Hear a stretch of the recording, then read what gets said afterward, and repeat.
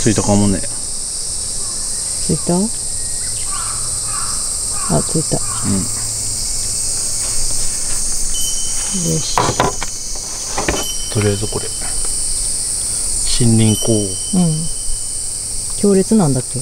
うん、初めて使うんだよね。うん。野外専用強力防虫工。煙が多い。まあ結構煙多いかもね。うん、多いかも。太さがあるもんね。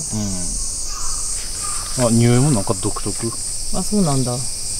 匂いしな。こっちにはしな。だって風向きが違うからさ。風上に。うん。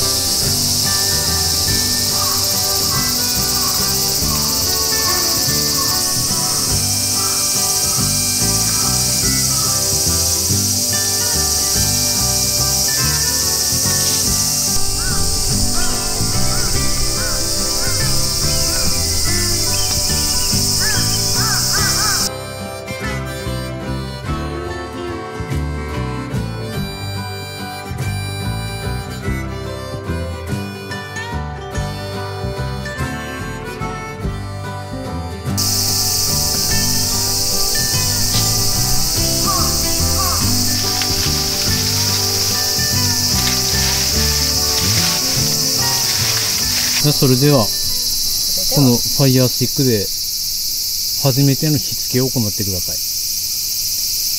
できるでしょうか？やり方知らないけどいいの？知らないけど編集で毎回見てるよね。いやでも興味ないから全く。ああ、興味ないこと見ても分かんないでしょ？一緒だよ。なんかこんな感じよね。あ、できるかもこれ。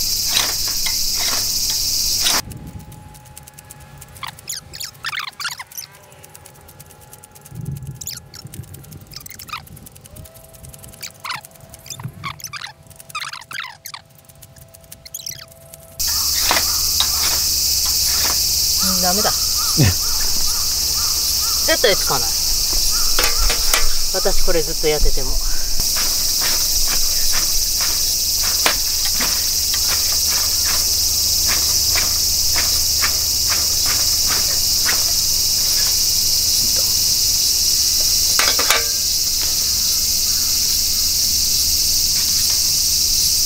結構コツがいるよね。結構でもコツっていうか、ゴシゴシゴシゴシってするんだね。シュッシュッシュッかと思ったの私。ああ、それでもいいんだけどね。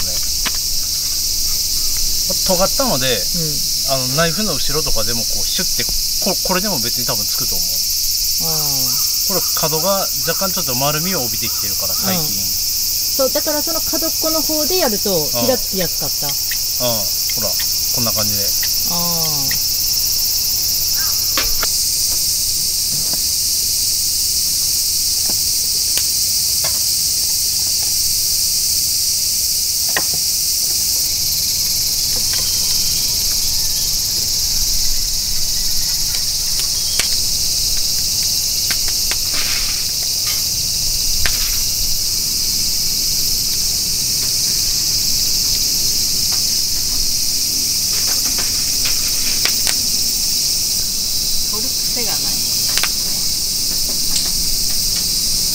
最近ガンガン多いんじゃない？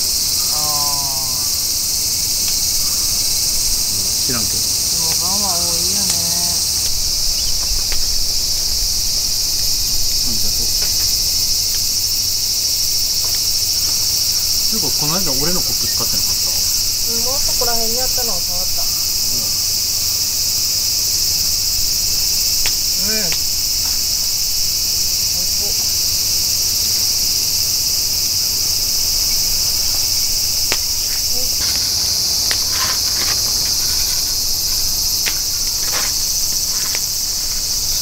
こんな時にイカでもあればスルメをつくじりながら食べれる、ね、最高だよね。いや私あんまそういう飲み方しないもんな。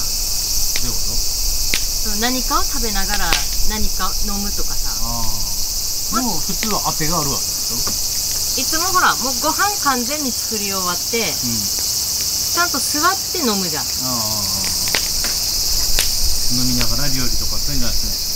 あんまりないよね。本当あんまりない。本当にあんまりない。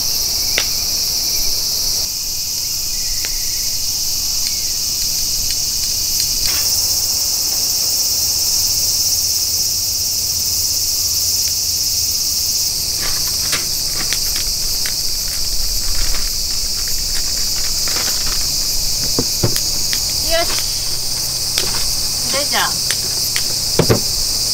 飲むとしましょうか。今日のお酒はストロングゼロダブルシークワーサーとレモンの2本買ってきました。嬉しい。じゃあまずはシークワーサーからいただきます。めっちゃ見とる。乾杯。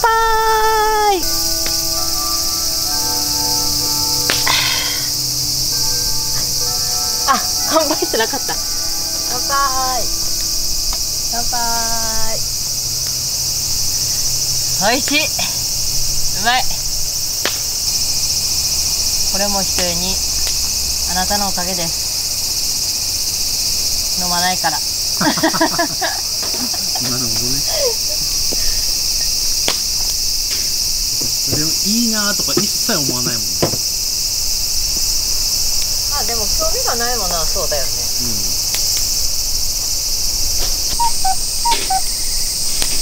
今も12時。今日は焼肉と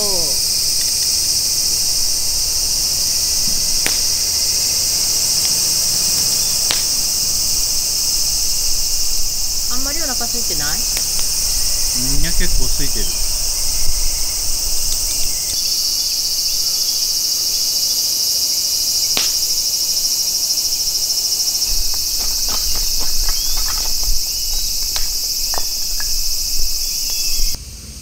はい、それでは嫁さんゆっくりタイムです。美味しいスーパードライ。でスーパードライじゃなかった。ストロング氷結。美味しい。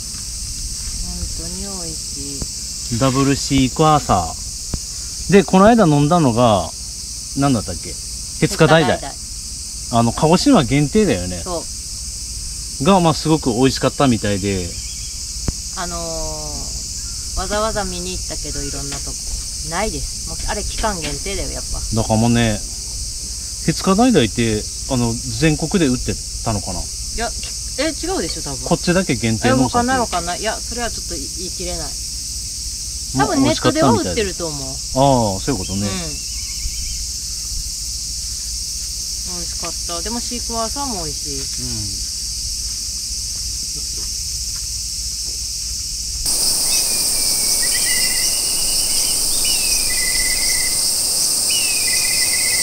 最近ですね、カヤックフィッシングもするようになって動画を見てくださってる方もいると思うんですけど、まあ時間を持て余すのが結構大変でというか、何もすることがなくって、お酒飲んだらって言われるんですけど、旦那にね。でもやっぱりね、海では飲めないというか、ああいうちょっと命に関わるところではゆっくり飲めない。何かもしあった時に動ける状態でないといけないかなと思って飲めないんですけど、今日は飲んでいいよっていうことだったので飲ませてもらってます。インスタ撮れば旦那さんにするにはこういう人がいいと思います。よく言うわ。こういう時だけね。キ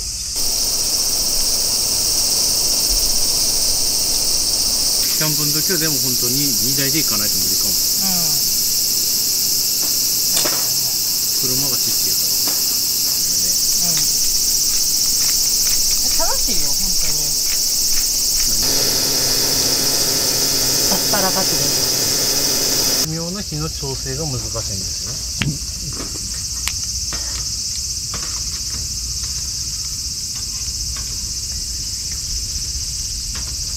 ことこと。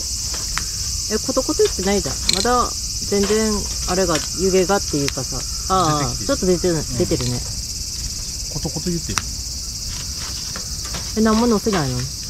わあ。あ、乗せなきゃほら。ほら。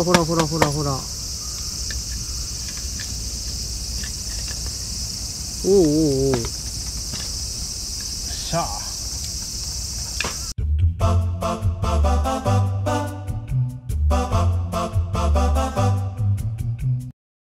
今年初めてですね、梅干しをつけたんですよ。インスタグラムには載せたんですけど、また出来上がりを載せてなくて、っていうか出来上がりでもなくてまだ干してない状態です。なんですけど、結構いい色に染まりました。嬉しい。美味しいよね。ちょっと塩がそうやっぱりね、なんていうの、かびるのが怖くて塩を多めにしたんですよ。そしたらまあ塩が効きすぎてはいるんですけど、私的にあんまりこんなに染まると思ってなくって、なんか初めてにしては上出来かなって、だよね。もう多分シュッシュさっき言ってたからもう出ないよ。今出てない？でもさ、シュッシュするときさ、細かい泡が出るよね。なんでそれが出なくてさ、火がちょっと弱かったかなと思って。だってめっちゃ離れてたもん。だから言ったよ。火弱くないって。離れすぎてないって言ったじゃん。今どう？いや、今はいいよ。シュッシュなってる？いや、まだなってない。グツグツってなるもん。グツグツがなってないもん。最初そのシュッシュ言い出してからの。わっちゃ熱い、ここ。めっちゃ熱い。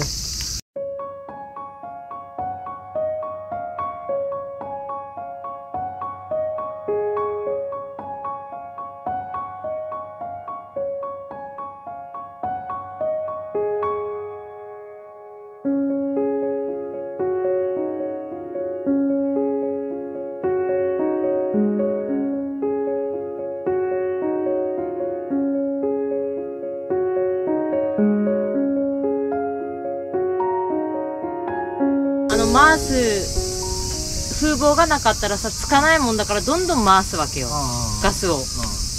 だからわーってさ、なっちゃったんだ。必ず風防はした方がいいですね。無風じゃない限りはした方がいい。じゃないと危ないですね。自分が経験したけど。その間に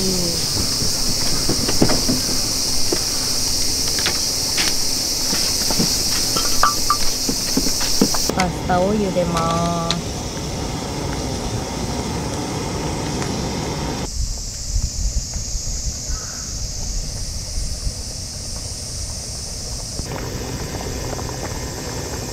茹でて、昨日の夜ご飯の残り物を持ってきました。豚バラとこの3割引きになっていたももブロックを焼いていきたいと思います。あれば食べるけど、なければ別にいい。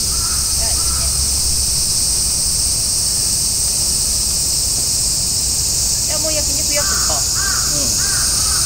今ざるにあげました。おう。ほんで家から持ってきたその残りのトマトスープを温めてます。この中に先ほど湯がいたパスタを入れようと思います。ネギと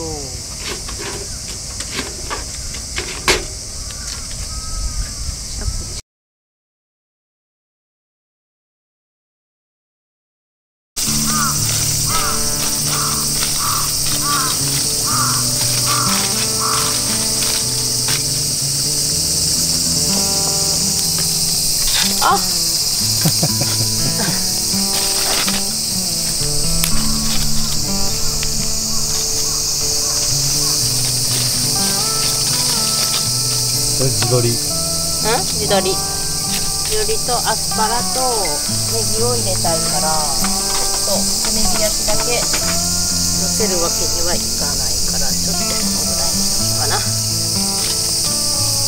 全然乗らないというね、超無理やり。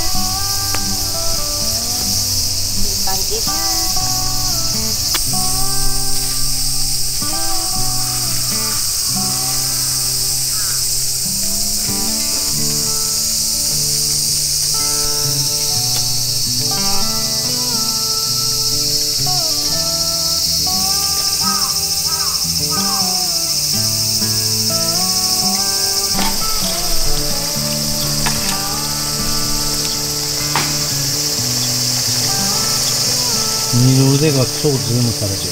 やめて。あ、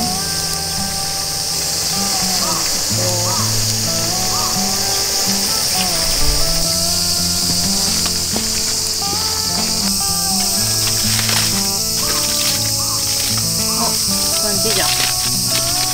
切った方がいいよね。いい感じに焼けてるね。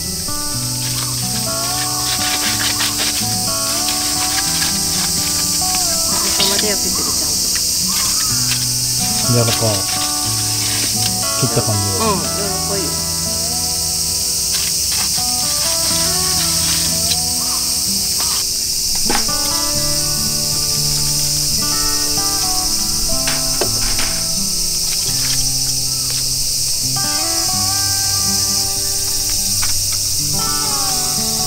あ、結構レアだよ。でもレアでもいい？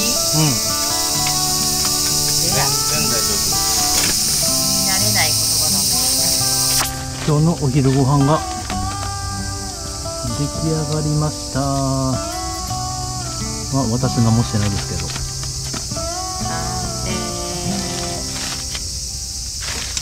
ど。どうでしょうか。すごい肉々しさがまたたまらないね。ね。美味しそうじゃない？お肉とスイカとスパゲティ。パスタと言っていただける？パスタ。よし、じゃあいただきましょう。はい。の前にちょっとご飯の状況を見てみましょうか。手袋ないよね。お、危ねえ。おい。ああ、ちょっと焦げたね。ああ、本当だ。やっぱり焦げたわ。見逃したいか。ゆるいな。ゆるい？ね、火の加減が一定じゃなかったよ。今回は多分それだと思う。だって届いてなかったもん。ちょっと吹き上がったタイミングで火が弱くなっちゃったからさ、でその後にまずいと思って火力を上げたの。あ、焦げてるよ。やっぱでしょう。ちょっとほら。火力を上げたから多分周りが焦げたんだよ。ああ、なるほど。火力は一定じゃないとダメだ。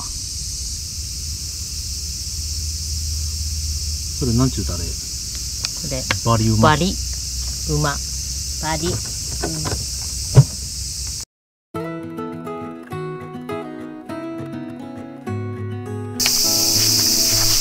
い。いただきます。美味しそう。美味しそう。豪華だよね。豪華だね。ねえ、残り物のおかげで豪華。あ、美味しい。肉美味しい。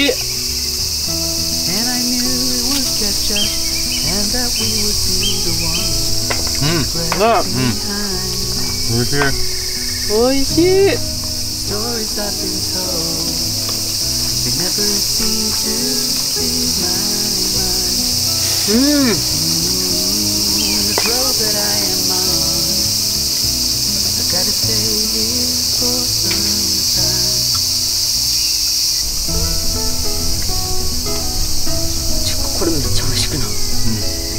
めっちゃ美味しいよねこれね。まだ私1切れしか食べないよって言ったのにもう4切れ目。もう言わないから。4切れ目。もう食べません。数えてるもんね。いやらしいよここらが。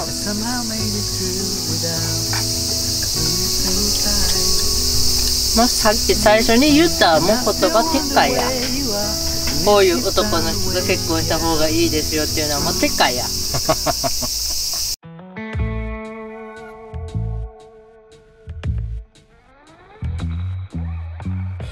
Yesterday I lost a battle, trying at all costs, oh, to keep you, baby. Oh, to keep you, baby. Now I hurt so bad. All I feel is sad that I lost you, baby. Oh, I lost you, baby. I said goodbye with tears inside, calling out your name as you shut the door behind you. And now